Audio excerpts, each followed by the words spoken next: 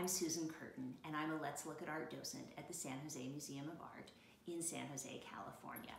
Today we are going to talk about how artists use texture in their work, and then look at some examples from our 5th grade portfolio, which we use when we visit schools in Santa Clara County. 5th graders here study U.S. history, and all of the art today is related to the United States. Either the subject matter or the artist is from the U.S. Today, when we are talking about texture, we mean how does an artist show what an object in their art would feel like if we could touch it? And how do those choices affect how the artwork makes us feel? I've gathered some items from around my home to show different types of texture. If you would like to do the same thing, feel free to pause the video and return when you are ready. Okay, here are some of the objects I have found. Let's think of some words to describe the texture of each one. This sheepskin, furry, fluffy, soft.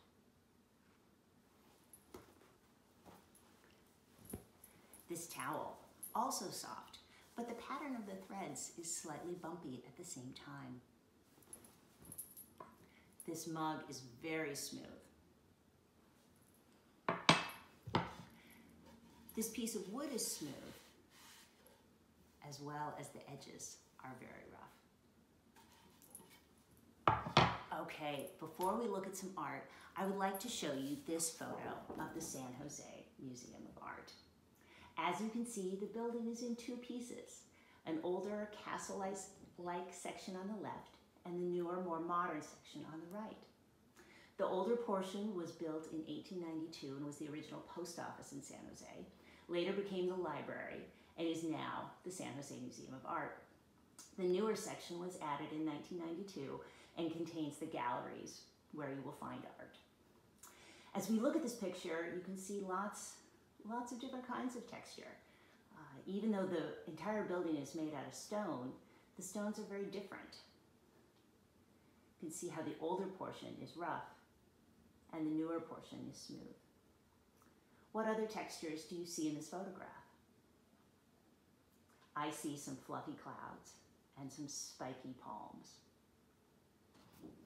Okay, let's look at some American art and see what different types of textures we can find. As we're going along, feel free to pause the video so that you can take a longer look at each piece.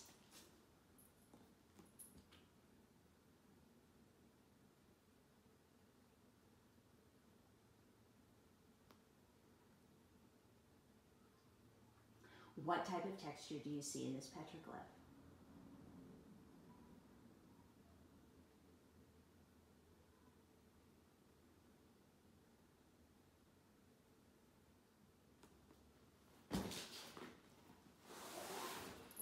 Next, we have a painting.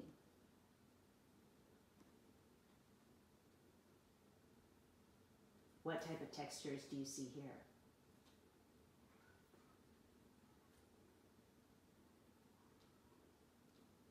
I see the smooth fabric of the soldiers' uniforms and the rough ice in the river.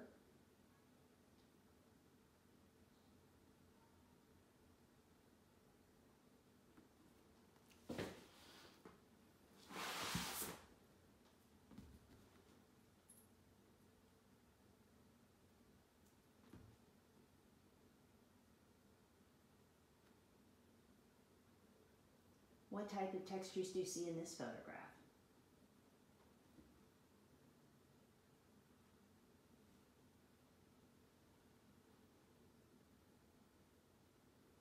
I see the scratchy straw of the broom,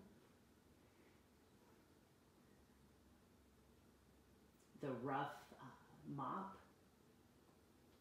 the fabric of the flag behind her.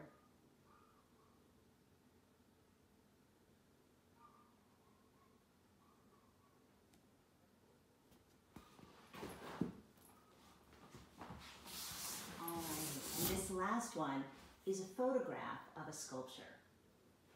It's difficult to get the whole thing in the viewer here. There we go. what kind of textures do you see?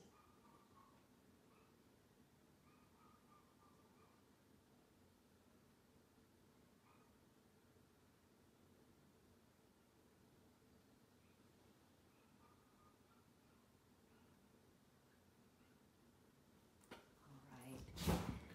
Thank you for your time today. I've enjoyed looking at art with you.